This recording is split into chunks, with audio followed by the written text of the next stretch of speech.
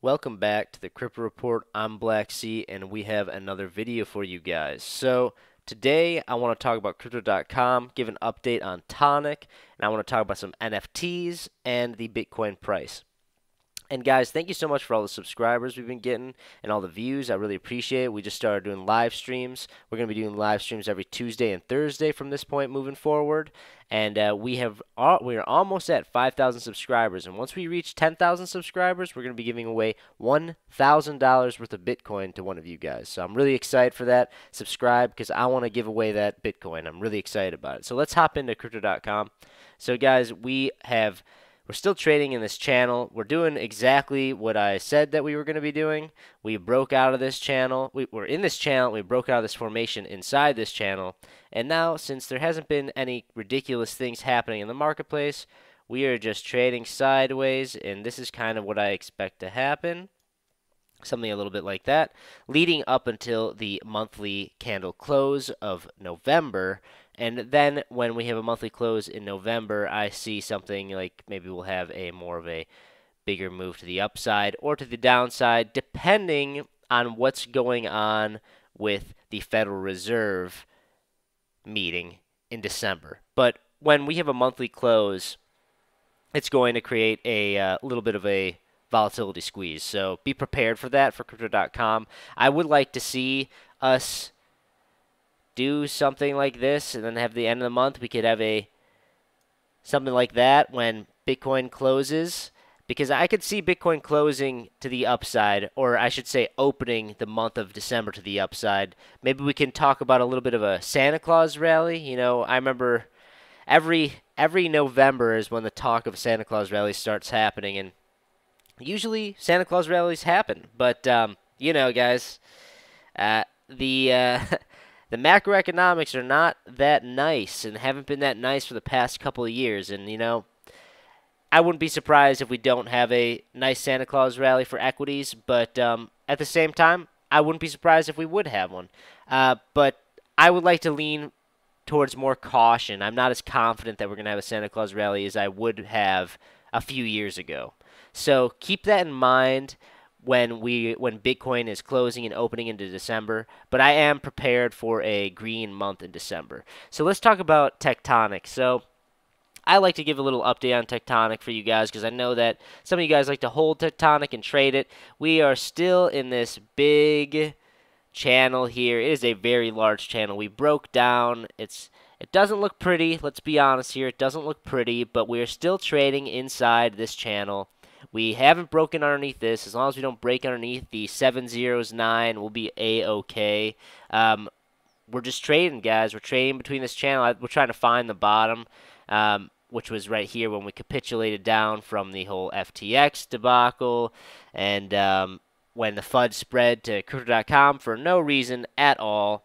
This is what we got right here, and now we're trying to find our way back here, because usually bottoms don't just happen with one wick and then just bounce straight up. That usually doesn't happen like that. Usually it's what you're seeing right here. We wick down, we get a bounce up, and then we try to find the bottom. We slowly over time trade down to the side until we find a bottom, and then we start to build back up. It usually is not one swift motion and then just a straight V.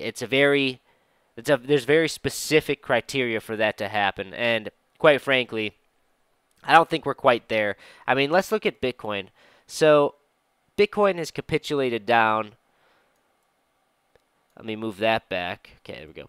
Bitcoin has capitulated down, and we're not going to just see a launch back up. I don't really see that happening. I think we're going to be trading sideways, but I do think that we could probably break back into this triangle formation when we have a monthly close, and when the Federal Reserve pivots towards a 0.5 basis rate point hike, because now the talk of the town is that the 0.75 is expected.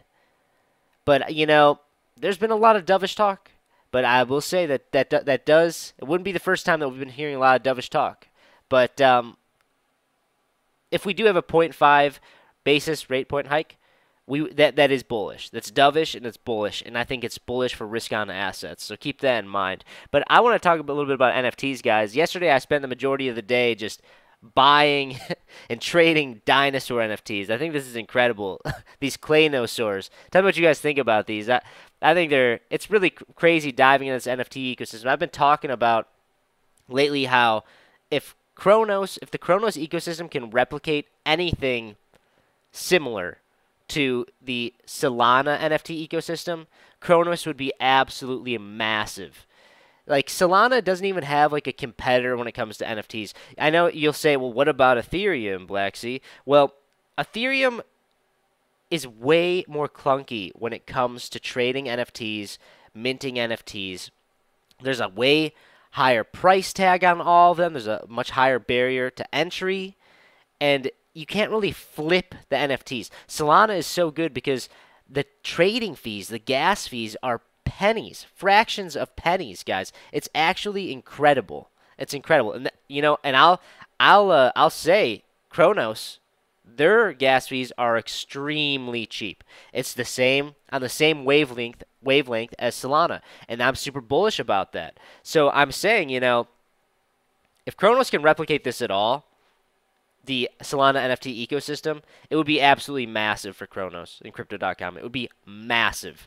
But yeah, guys, give me a comment in the comment section down below which one's your favorite. I made this guy my profile picture over on my Blacksea Twitter.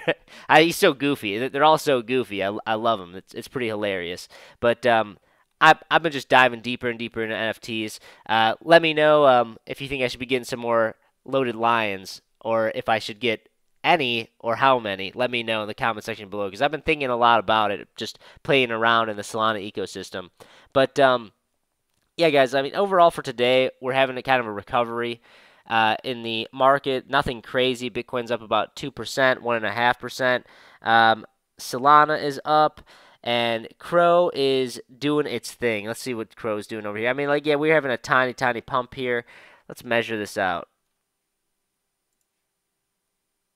From the bottom here, yeah, we're doing pretty good. It's just a 3% pump. Like I said, the volatility is going to be very, very slim. But let's point out something here over on Market Cypher. We are getting a green dot here on the 4-hour lead, which is pretty bullish. So, keep in mind, guys, if you want to enter a long position, hop over to Femex. Go down below. We have a link, a referral link for it. If you click it, sign up and deposit.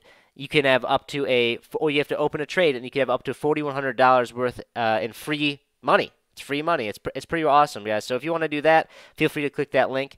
And guys, please, if you stuck around this far, please like and subscribe. Crypto Kip and I really want to give away that $1,000 worth of Bitcoin. We're almost at 5,000 subscribers. When we reach 10,000, we're beginning giving that away. So guys, thank you so much for staying around. We'll see you in the live stream later tonight. Bye.